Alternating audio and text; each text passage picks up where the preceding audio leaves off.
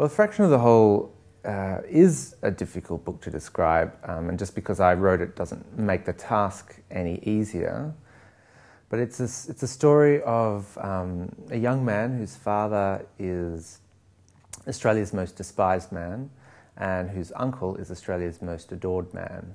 And it's a comic family tragedy about criminals, independent thought, strip clubs, and features a misanthropic, death-obsessed philosopher who has thought himself into a corner.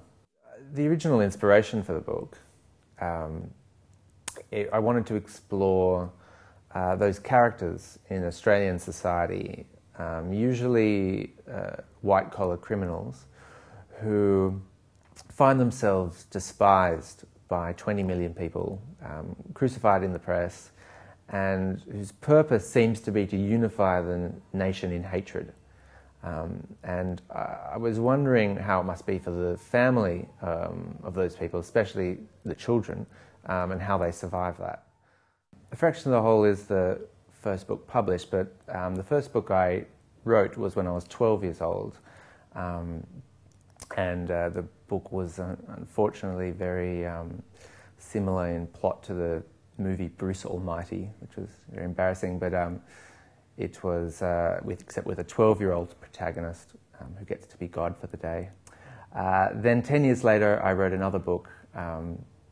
The plot and themes of that book are sort of too grim to repeat, but fortunately neither book survive in any form. Well, when I started writing the book, I just hoped that I would finish it.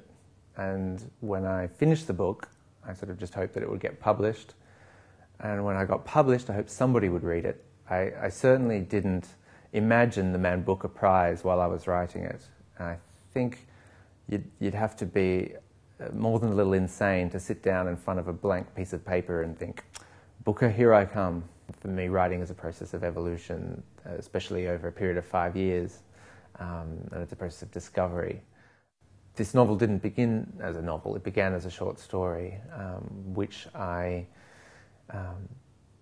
expanded. I thought I could expand it to a slightly larger story, and sort of kept expanding it, and 5 years and 700 pages later, I finished.